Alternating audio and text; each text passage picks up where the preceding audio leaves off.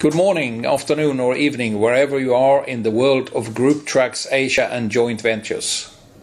As you all know by now, I am BG, the Driver Development Manager here in HQ.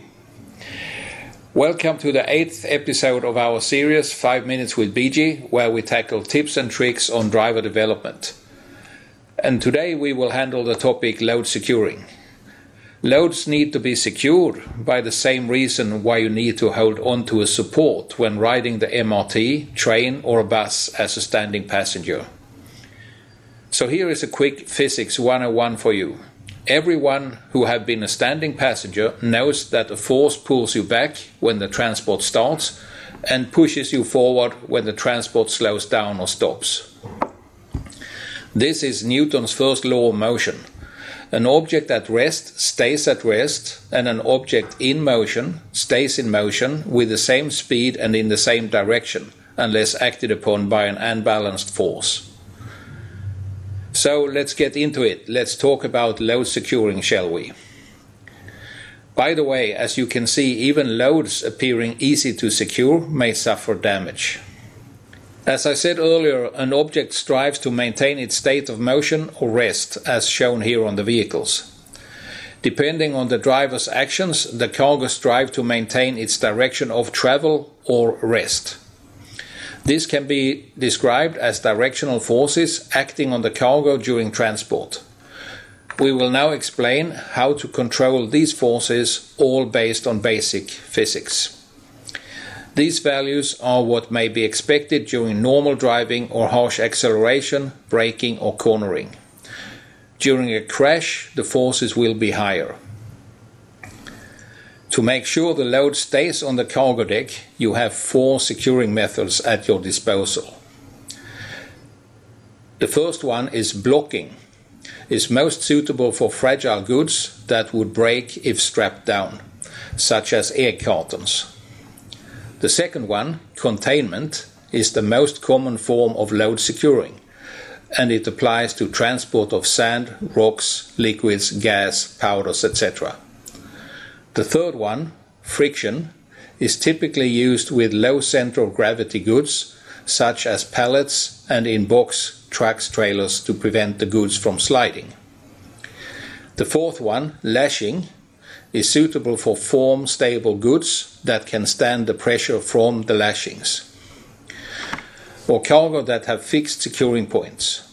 Regardless of the load transported, you as a driver will use one of the combination of these 4 methods for securing your cargo. As you place the cargo in your truck, use the cargo itself to prevent movement. By filling the spaces between your cargo with empty pallets, airbags, etc., you reduce the potential of the cargo moving during transport. If your truck has sturdy sides to support blocking of cargo, you may use H-braces, boxed goods, crates, airbags, bars, braces, stanchions, etc. to prevent the movement of heavier goods. For certain types of cargo, such as liquids, powder, sand, rocks, post sacks, etc., containment in different types of containers may be suitable.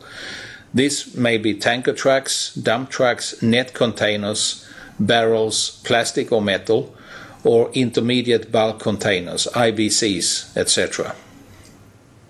Friction is an excellent method of cargo securing for the form-stable goods that cannot tilt, in particular when loaded in box vans, often combined with other methods of load securing. The most common type of friction mats are rubber or load stoppers of metal. The friction mat is easy to use and can be used on all load surfaces, but the load stopper can only be used on wood decks and cargo made of wood. These are the 4 primary lashing techniques. Top-over lashing primarily prevents tipping, used when there is a high risk of tipping and the goods does not have built-in lashing points. The angle of the lashing should be between 70 and 90 degrees. Spring lashing prevents sliding or wandering. If the load is very heavy and needs to be prevented from sliding forward, sideways or backwards during driving, this technique should be used. The angle of the lashing should not exceed 45 degrees. Loop lashing prevents rolling and/or sliding, used when the cargo is cylindrical or longer than wide and high. Also best for stacks of pipes, rods or other long round items. Note that each loop comes in twos. That is, for each loop from one side, an accompanying counter loop must be placed directly behind the first one. So at the minimum there need to be at least 4 loops in this configuration. Here the angles are not critical. Direct lashing, always used for cargo where direct lashing points are available. If the cargo has built-in lashing points, these should be used if the angle for each lashing between the low deck and the cargo is somewhere between 30 and 60 degrees.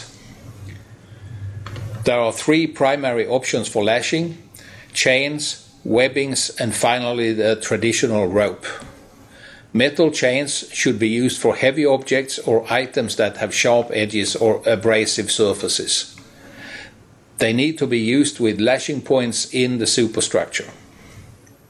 Chains should be inspected often and scrapped with any indications of link deformation, rust or bends. Check the marking tags for the rated tension strength. Webbing with ratchet tensioner, a polyester or polypropylene band webbing with a ratchet tensioner is the most versatile type of lashing equipment. They can be used on loads where there are lashing points in the superstructure and if the bands do not need to cross over sharp edges or abrasive surfaces. Band webbing should be inspected often for wear. Dirty and/or torn webbing loses a lot of their strength and should be replaced as soon as a rip or a tear appears. If the ratchet mechanism or hooks shows any rusting or bending, they should be scrapped immediately. Check the label for the tensioning strength. Ropes are the least attractive material to use for lashing and should be the last option to use. They should never be used when they need to pass over edges or abrasive surfaces. Ropes used as lashing material should be at least 10 mm in diameter and made out of polyester or polypropylene, as they do not stretch as much as natural fibers. Ropes should also be inspected often and discarded if they become dirty or torn. Best suited for securing tarpaulins over cargo sensitive to water or sunlight. Finally, I will show 2 real-life examples of load securing. The first is a curtain-side trailer where all goods need to be sufficiently secured in all directions. Do note the wooden planks in the sides that may support light cargo. In this case we can see that blocking and lashing have been used.